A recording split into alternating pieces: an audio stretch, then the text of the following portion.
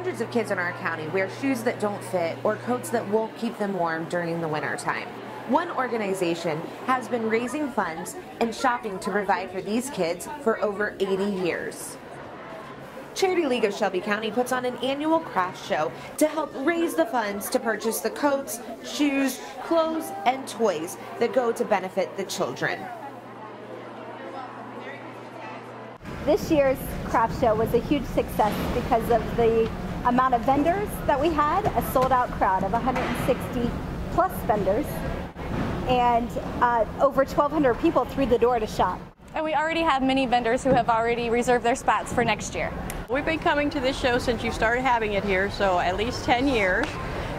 We like the people that come here. A lot of them come to see us every year, year after year. Rolls, homemade cinnamon rolls, homemade, what else? Cookies, pretzels. Cookies, pretzels, you name it, we make it. Interested in selling your products made with love at the 43rd Annual Holiday Craft Show? Contact Charity League of Shelby County via their website to reserve your booth. This has been Allie Rittenhouse with Heartland Media Network.